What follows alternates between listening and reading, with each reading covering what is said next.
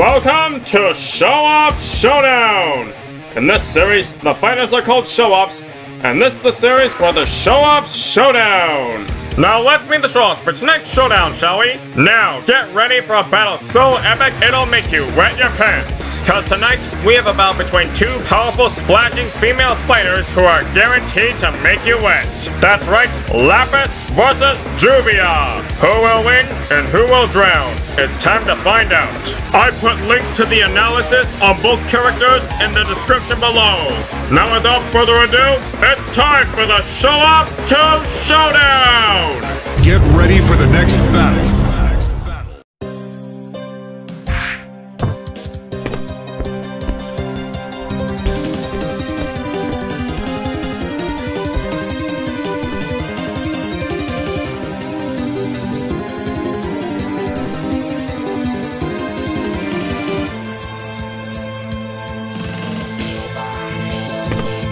Fight!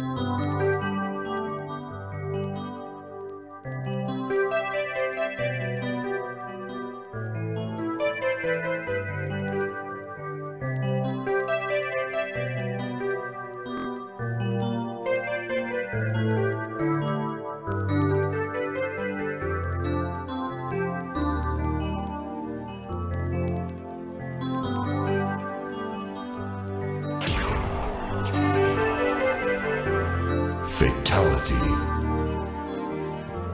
Wow, now that's what I call splashing! Now let's discuss how and why Lapis wins this watery epic showdown.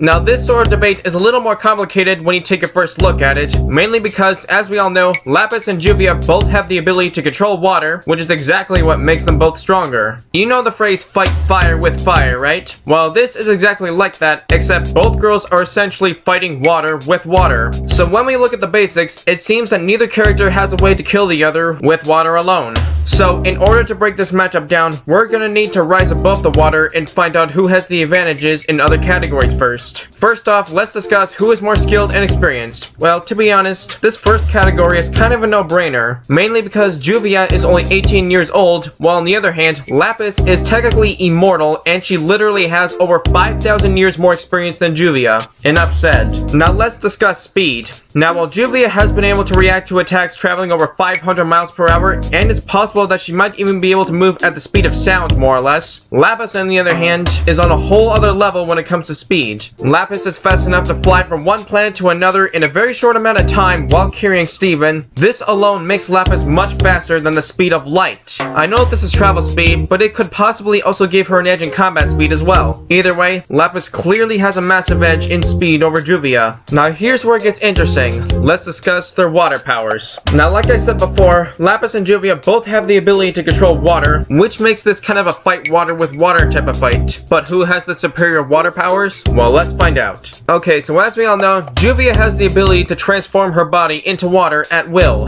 Now this is something that she actually has to do consciously, and this can have both an upside and a downside to it for this battle. If Juvia is in her water form, the upside is that Lapis's water won't be able to hurt Juvia since she's made of water. But the downside to that is that Lapis will most likely be able to control and manipulate Juvia's body. Although I'm guessing most of you have probably already predicted this before the battle even came out. Now if Juvia is in her physical form, the upside to that is that Lapis won't be able to control or manipulate her body, but the downside to that is that Juvia will be left exposed and more vulnerable to physical attacks, and she can actually be physically damaged. So that isn't exactly a good method for fighting Lapis, especially if Juvia can't react fast enough to Lapis's attacks to counter them. I've already mentioned the massive speed advantage Lapis has over Juvia, haven't I? Now Lapis and Juvia have very similar water-based attacks, such as water bubbles for example. Now Juvia might possibly have a greater variety of water-based attacks than Lapis, but Lapis has done far greater things with her hydrokinesis than Juvia has. With her hydrokinesis, Lapis was able to gather up all the water in the entire world's oceans and form it into a gigantic tower that was tall enough to reach Earth's atmosphere. The escape velocity of Earth is about 11.2 kilometers per second, so this will be over 20.5 exatons. Not only that, but having the strength to lift all the water in the world and keep it in that shape of a tower like that means that Lapis has the strength to lift exactly 1,450 quadrillion tons of water.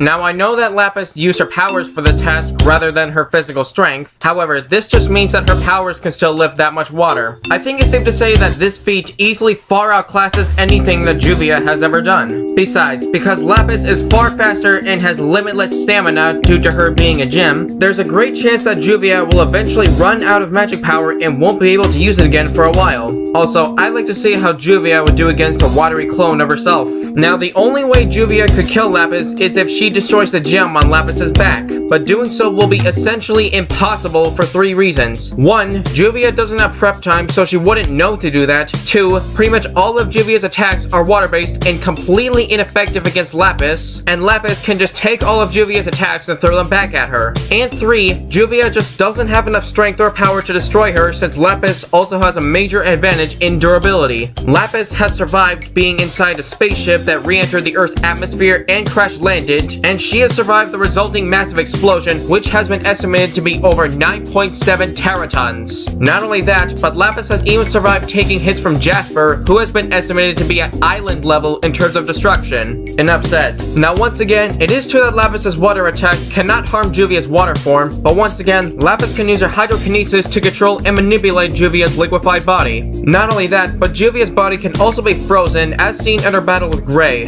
Now, is Lapis able to freeze Juvia's body just like Gray can? Well, Lapis can use a special ability called Matter State Manipulation, which she can use to change the state of water and turn water into ice. So, what do you think? Now, once Lapis realizes that she can't kill Juvia with water alone, she'll know that she needs to find a different method of doing so. And if you ask ask me, I think one of the best methods of finishing off Juvia is for Lapis to take control of Juvia's body, pick her up and carry her into space, and then toss her all the way into the sun, evaporating Juvia's liquid body, instantly killing her. That's quite possibly the best method I can think of, but if you guys can think of any other good methods for Lapis to finish off Juvia, then let me know in the comments below. So overall, this battle may mostly be fight water with water, but aside from that, Lapis clearly has major advantages over Juvia in pretty much every category. And while Lapis can't kill Juvia with water alone, she does have her ways to get the job done. So in the end, Juvia has drowned in defeat. The winner of this battle is Lapis.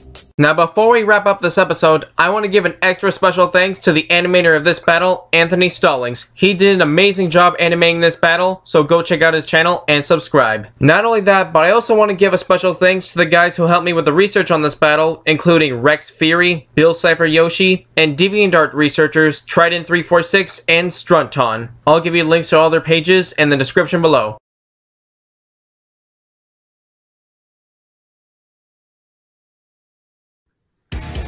Got any ideas for Show-Off Showdown? Then let me know in the comments below, and hopefully, I just might do them. Now stay tuned for the next episode of Show-Off Showdown!